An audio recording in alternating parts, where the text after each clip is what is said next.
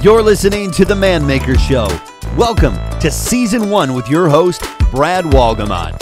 This podcast is all about becoming a better man for ourselves and the people around us.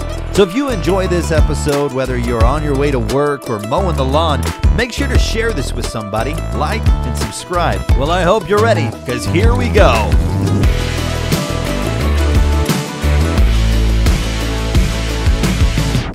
Welcome to the Man Maker Show. Hope you're doing incredible. Bradley Walgamot here, coming to you again with another episode of the Man Maker Show. I am coming to you from the beautiful Rio Mar Hotel in near San Juan, Puerto Rico. Beautiful weather, palm trees, oceans. What's more inspiring than that? I have a really powerful message for you this afternoon, and I hope I can get this. It's a 7-point message, and that's really difficult to keep it under 20 minutes, let alone 3 or 4 hours. I've taught this subject around the world many times in many languages through translators, of course. So it usually takes a few hours. I'm going to give it to you in highlights, and then I think in future episodes I will take these 7 keys and break them down one by one. But I'm going to call these the 7 steps to legacy. And I would hope that everybody has a legacy mindset. A legacy mindset says, when you're gone, what will people say? Right? It's been written that we all talk about the dash, right? We won't talk about when you were born. We won't talk about how you died. We're going to talk about how you lived, right? We'll record the day you were born, and we'll record the day we die. But what we really want to talk about is how you lived. And if we lived in such a way, our life has a greater message after life, meaning the meaning of our life, the use of our life is better than our life. My mother, before she passed away, gave me a message. And it was the night before she passed away. We didn't know she was going to pass away. She was recovering from significant 10-hour heart surgery, and I was in hospice and doing better. And maybe hospice isn't the proper term, but some kind of a care facility. Wasn't in the hospital anymore. And she grabbed my hand with her little crippled little arthritic fingers, and she said, "Bradley, promise me one thing." I'm like, "Mom, I'll promise you anything." What? "Promise me the use of your life will outlast your life." I'll never forget it forever, as nor should I. I'll never forget my mom, because she was the hero of my life, the single greatest human being I ever met. Of course, she raised me, so I feel that way, but the impact she made in my life was so significant. And so really I'm talking about legacy, because legacy is what is done with the message of your life when your life is done. And it's really sad and unfortunate that most people, the only legacy they have is their genetic code. There wasn't a message to their life. There wasn't a meaning in their life. There weren't people that were impacted along the way. They lived and they died, and away they go, right? I had a friend of mine recently call me one of his Palm 5. And Palm 5 is, I didn't know what that was at the time, but he says, "You're one of the 5 that I carry in my casket." And that's a pretty powerful, honorable place to be. It's kind of like being someone's best man. It's pretty significant. And I thought about that because I guess I've impacted his life in a positive way. And I hope that every one of you, man makers that want to be men, have a desire to leave a message to your life. That when you're gone, what will be the echo of your life? Because frankly, the people that you impact in your life will be the echo, right, of your actions. And so our life is a sum total of the choices we make in our life, right? And I know people, for some reason, politically today don't think that's the case, but the fact of the matter is you are in power, in control, the powerful source of your life. And we could go into great depth in that topic, and I won't, because we just don't have the time frame today. We will in future times. But effectively, this is how our life works. Thoughts become words, words become action, actions become habits, habits create character, character creates your destiny, and your destiny ultimately becomes your legacy. So thoughts, words, action, habit, character, legacy, destiny, legacy. So everything starts in our world as a thought. And we need to take our own thoughts into captivity. What does that mean? That means that I choose what I'm going to think about. Now, when someone's yelling at me, it's hard for me to think something different, so I need to remove myself from that noise. When I was in the real struggle bus days of my life, one of my mentors said, "Brad, what you need to do is you need to quiet your mind." There was that samurai movie, I think it was a Tom Cruise movie, And he said, your problem is too many minds. You need to cut the noise down, lower the noise, and make the noise only that which serves you. So my thoughts is what creates my life. What creates thoughts, the previous most important piece of this is input. And I have to think about the input. Input is what? That's the people I listen to. That's the audios, the books I read, the association I have. Because stuff comes in, I can't say purple dinosaur without you thinking purple dinosaur. I said it, you thought it. So the more things you hear, the more things you think about. And we think at 300 words a minute, but we talk at 150 roughly. So what comes into our mind dictates what we think about. So input, it becomes so important, and it's amazing to me how many people just are, that's the word I'm looking for. They're unaware of what's happening in their world. You look at little children, and every child is beautiful and amazing and awesome. But the input begins to shape them by 3 or 4 or 5. Yelling and screaming and temper tantrums and pouting. And if kids are unruly, it's because that's the environment they're in, or that's what has been allowed to happen in their life. They're just moldable pieces of clay. And granted, every kid has its own little nuances and their own distinct personalities. 100%, I totally agree with that. I've raised 5. I totally get it. But for the most part, we are a sponge to our environment. So we could debate that point, but I won't do it for now. But let's just go on into junior high, high school, college. If you got into things that you weren't wanting to be involved in, say drugs or alcohol or partying, it's probably because you were in an environment. Most of the things we've done that we wish we hadn't done somehow came to us. And you look at the power of the internet and the amount of information comes at us and barrages us every single day. Input. If we don't put filters on our phones and on our computers and on our TVs, we're going to get bombed with sexuality. We're going to get bombed with all kinds of messaging. I won't get into that topic tonight, but messaging that is not consistent to probably the man or woman that you want to be. And so you have to guard your mind. You have to build, I call it the dome of shalom. You need to build something around you that protects your mind, that only things that come in serve you. I don't see scary movies. You know why I don't see scary movies? Because I live in the woods. Okay? I've seen enough movies where the bad guys come out of the woods and I'm not going to see it, right? I now live in a ranch and a farm and I purposely won't grow corn. You know why? Because I've seen the children of the corn, right? I'm not going to expose myself to things that are going to constantly bomb me. And the more I knew that, the less scary movies I started seeing. Right? I don't like to see movies with a lot of pornography in it. Sometimes it's inescapable for the most part. I don't like it. And so I either fast forward or get off it or turn away and go, oh, come on, you're not that good. And I'm not that good all the time. I'm not going to act like I'm goody two-shoes, but I'm going to protect my mind to not let things in that are going to corrupt my mind. Because my input creates the stuff that floats around in here. If I'm learning a language or an instrument or what have you, it comes in and creates thoughts. Now, here's where it becomes powerful. When thoughts become words. When I start speaking, the Bible says the power of life and death lie in the tongue. That the seed we speak is the seed we sow. This is why affirmations have been proven so strong over the years. That you speak what you want to be as though it is. That isn't lying. That is confession of what you want to be. Right? Claiming health, claiming victory, claiming favor, claiming God's love, claiming prosperity for your family and life and health. Speak it. We talked about it in earlier episodes. If you don't speak it, you're gonna allow yourself be bombed by more than likely what the world comes at you is with you can't, you shouldn't, oh, don't get your hopes up, what makes you think you can do that? All these limiting beliefs, and those don't serve me. Now, I may not get everything I confess, but I'm certainly very rarely gonna get anything I don't confess. I'm never going to all of a sudden surprise myself with dynamic success if I don't speak it and claim it. Because when I speak it, my body immediately goes to work to find a way to make it so.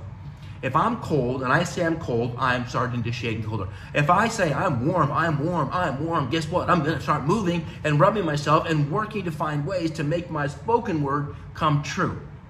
If you've ever been in sports and you start getting down on yourself, you're going to play worse because you're down on yourself. And so therefore your body comes in submission to your spoken word.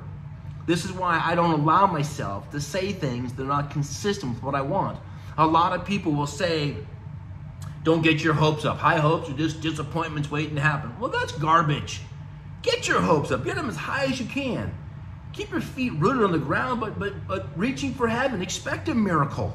And if you don't get it, then you go, well, there's a different miracle in play. When I ask for things, I don't get them, I realize I'm supposed to get something else or something better. Some of the best unanswered prayers of my life were some of the greatest blessings of all time. But I'm going to speak what I want as though it is. I am going to confess it because my words put me in action. And I hear a lot of guys say, well, I'm just kind of a quiet guy. I'm not going to say anything. I'm just kind of like, covertly. I'm like a submarine success person. I'm not going to say anything and tell anything. I'm just going to show up and ta-da. And I'm going to tell you something. I've never seen it in my life. And I've seen a lot of success and failure. I see them go under and stay under. And I think people say that. Sometimes they might think it's true, but for the most part, I think they're unconfident. They're afraid that if they say it and don't do it, that they'll look bad. And I say if you don't make it, you might look bad anyways. And I'm talking about succeeding and prospering for your family and doing great things to help your community. We need to be successful. We need to be significant. We need to be prosperous. We need to help this world out. The problem with this world is too many good people doing nothing. I think that's written at the Statue of Liberty on the base. It says, let's say Sir Edmund something said, it says, all it takes for the forces of evil to rule this world are for enough good people to do nothing. And for some reason, people think nothing is a safe place. And we'll talk about that in a different episode in the future because it is not the safe place. In fact, it's almost the only place that guarantees you won't make it. You've got to confess it. Because your words lead to action, and if your actions are taken enough times, that's what we call a habit.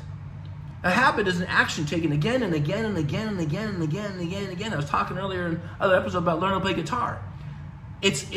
Some people might be natural and they can pick up quicker than others. Me, I'm not. And I have to go G, G, G, G, G, E, E, E, E, F, F, F, F, F, F, F, C, C, C, C, C, D, D, D. Right? It's terrible. No one wants to hear me learn to play guitar. I'm awful. But it's repetition. I had a guy in Mexico last week. We were down with my family and kind of a casual friend of ours, and he came up to the table, and he's a waiter, and we were chatting, and Chosen said, hola. And he goes, oh, you're learning Spanish? I teach Spanish. I got to teach you my website. I teach the pronunciation letters. Ba, be, ba, bo, si, si. And he was basically saying all the different ways to say the letters, because if you learn the letters, then you can say the words. And I can remember, like when I was a kid, you had to rewrite the letter again and again and again. I love paper with little lines on it. I never did do very good at that. But it's repetition of actions that create habits. Any habit you have at this point in your life is a single solitary action once and then repeated. I've been around a lot of people with significant addictions, like horrible addictions. And there was a season in my life when I was kind of judgmental of that. And I thought, man, how could you let that happen in your life? What in the world? And then, I don't know if it was God came to me, spoke to me, or it was just an awareness, but instead of seeing that addict, I saw a broken, hurting person at one point choosing a drug or an alcohol to medicate. And I started to see the pain that came before the addiction. I came to see the brokenness. When I see some on the street, I remember years ago, I was in a car being hosted by a couple in San Diego, and this homeless person walked across the street really, really slow, stopped traffic, pushing the cart, and I'm like, man, we're in a hurry, we're gonna get there, I'm gonna be late. And he's just quietly waiting, about halfway through it, he says, that precious person. And then I thought to myself, there it is. What he saw was the brokenness. At what point did that person choose the street? At what point did that person get to that place? What was a single solitary moment or moments, habits, single solitary actions becoming habits that led them to a point where it was who they are? And that's the definition of character. Character came from the word etched in stone. If you've ever watched a play and an actor, they are playing a character. And when they are really good at that character, you really believe that that action is really happening. A really good character can convince you that they're being chased by a monster, or they're in a car scene, or there's some horrific thing happening, or some sporting event. And the reality, it's a controlled environment. It's a theater with dozens, if not hundreds of people around. It's been practiced and scripted dozens of times. There's nothing real about it. But they're so good at their character that we're convinced that it's real. So your character is something that is really anchored in. And there's people that say you can't change your character. They say a zebra can't change his stripes. Well, I don't believe that. The reason I don't believe is because I don't think anybody is born with the character they have as an adult. I believe there's goodness, there's pureness, there's God's grace and presence in a baby, and throughout life we become a result of our input, thoughts, words, action, habit, character. And the character becomes what we carry around. Character is defined by the things you do when no one knows what you're doing. In your quiet space, in that quiet time, when no one's watching, where does your mind go? What do you do when you can do anything and no one's gonna know? I can remember shameful times of my life and I'm like, I'm not real proud of that. Why is my character messed up? And I can tell you the only way I've been able to change my character is to go all the way back to the beginning and change the input. You see, in the past, I tried to change my character by changing my actions. I just won't take that action. I won't do that anymore. And a lot of people called foxhole Christians. And they're in trouble and they pray out to God, please God, if you get me out of this problem, I'll never do it again. And what happens? They get out of the problem, a few weeks go by, and they find themselves back in the exact same situation. Why? Because they didn't go back to the core source. The core source is input. Input, input. If you want to change the way you live, you must change the way you think. If you want to change the way you think, you got to change the story you're listening to. I was at a motivational event many years ago, and this great speaker, a great orator, those powerful voices, and he's like, you want to change your life? And I'm like, yeah. You want to change your life? And he went like 10 times, and I'm not prone to being hyped. I'm not prone to kind of going crazy with a speaker, but I did it that one. I'm like, yeah. Whole crowd's going, yeah, we're going to change your life, yeah. And he says, you want to know the secret? I'm like, yeah. He goes, change your life. I'm like, that's it? It's that simple? And I was kind of mad. I was more than kind of mad. I can remember for a couple of days driving around, I was doing my job and living life. I'm like, change your life, change your life. We're not changing your life. I was so mad that he kind of duped me in this stupid message. And then it occurred to me, if you want to change your life, you got to change your life. You know what that means? Change the input. Change the machine. Change what you're listening to. If you don't like what's coming out of your mouth, then change what's going on in your brain. The way you change what's going on in your brain, change what you're listening to. And you might have to really spend some time on this. If you find yourself complaining about stuff, about people, weather, politics, sports, community, neighbors, if you're in that mode, then you have to change the way you think. Because what's coming out of your mouth is pollution. And I don't want that to come out of my mouth. I want my mouth to be something that is serving and empowering and uplifting and doing something for people. And I'm not perfect. I can be the biggest whiner on the planet. I can cuss and swear a blue streak. I'm not proud of those things. I'm not perfect. Don't get me wrong. Like, oh my gosh, Brad thinks you. I'm not. I made all these mistakes. But I can tell you by making a conscious effort to be aware of what goes in my brain, that it changes what I'm processing all day, which changes what I begin to talk about, right? Try studying something. I've said this for years. You know how someone's working out? They tell you. Why? Because they're doing it all the time, so they'll start talking about it, thinking about it. Their legs are sore, their back's sore. Is it legs day? Is it arm day? Is it chest day? What's going on? Protein and water and hydration and stretching. You're in it, so you talk about it. So if you want to change the character of your life, then change your input and get radical about it. Don't allow anything in your life to come into your brain that will process it. It will process it. Don't allow anything. Go to your phone and take every single app off your phone that leads to whatever your issue is. If it's pornography, or if it's gambling, or it's obesity, or it's anger, or it's resentment, or it's gambling, or it's narcissism, or whatever, check your input and get rid of it. There's nothing out there that is more important than cleaning up the way you think, because it's going to destroy your life. And what I mean by that is, when you're gone, is there any echo into eternity? Is there any message?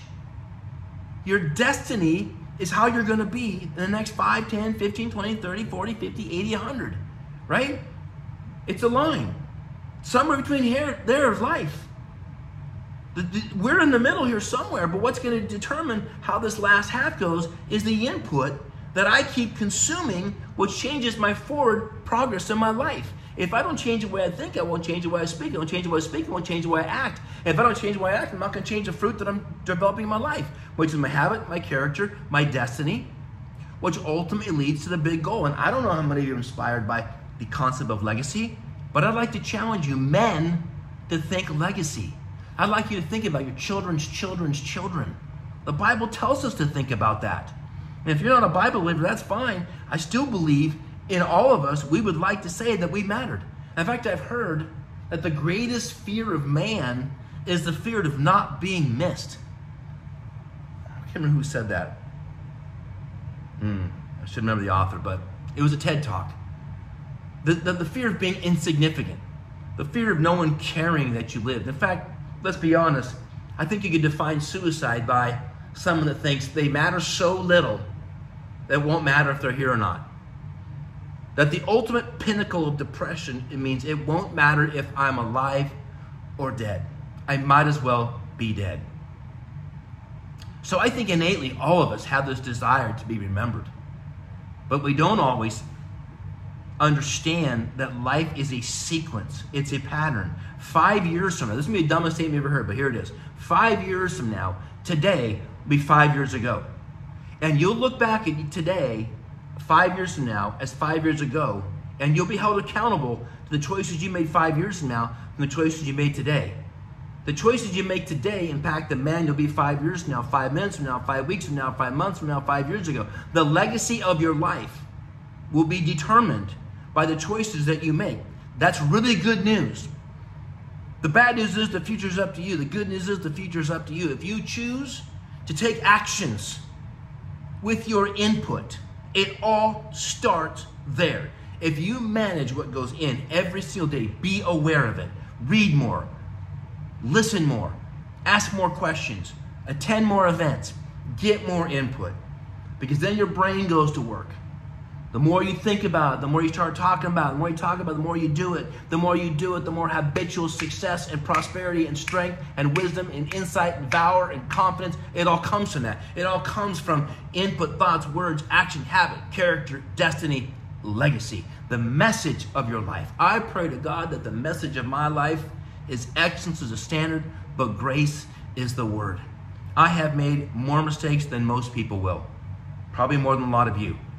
But I hope that I'll not be measured by my mistake. I'll be measured by how I got up from my mistakes, how I learned from my mistakes, how I was transformed by my mistakes.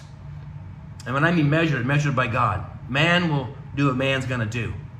I'm going to do my best that the balance of my life carries the message of excellence and grace. To forgive myself, to forgive those around me. To hold myself to a standard of excellence and those around me. To create greatness. So everything comes into my brain. The audios, the books, the people. If they're not about that, God love you, but you're not part of my input model. I am not going to subject my things to things that don't lead to the greater use of my life. A man maker, a man that's being made, a man that may be lost, confused, tired, defeated, depressed, lonely, disconnected, bewildered, uncomfortable, abandoned, afraid, ashamed, all these behaviors and these beliefs about ourselves, you can change that. But it won't change by just water under the bridge. It won't change by isolation unless in isolation there is massive input. The key thing is you got to bring it in, let it go so deep that it changes the way you think. And when you change the way you think, you change the way you speak. It's a positive, it's happy, it's forward, it's progress, it's beautiful, it's warm. Things don't happen to me, they happen through me. Every challenge serves a royal purpose. Every issue that happens is something to teach me, because I'm exactly where I need to be, to learn exactly what I need to know, to get exactly what I've asked for, Therefore, everything is working in a way to somehow shape me and make me into a better human being. That's a result of input, thoughts, words, action, habit, character, legacy, destiny in the middle there. Does that make sense? I hope it does. I believe in all my heart if you'll take this message deep into your soul. My call to action to you is inspect your inputs. In fact, I'm going to do it right now when I get down here. I'm going to look at my phone and anything that does not serve me, even social media. Social media cannot serve you. I do a lot of training and listening. I get a lot of good information. But every once in a while, sneaky stuff gets in there. Political stuff, discrimination stuff, sexual stuff. It happens. I'm a human being. I know it. Anything that doesn't serve you, anything that doesn't make you a better human being, get rid of it. You got people that are tearing you down? Love them, but put them at distance. You be the bar raiser. You be the person that they go, well, how come you don't hang on anymore? Because I need you to increase. I can't stay down to keep you here. I'll talk more about this future. But be a lid lifter. Be a bar raiser. Make people grow to you. You set the standard. Protect your input. Create that dome of shalom. Create that mindset that nothing gets in that doesn't serve what's going to come out. And I believe in doing so, greatness is yours for the future. I hope that helps out. Glad you listen to another episode of the Man Maker Show. Signing out.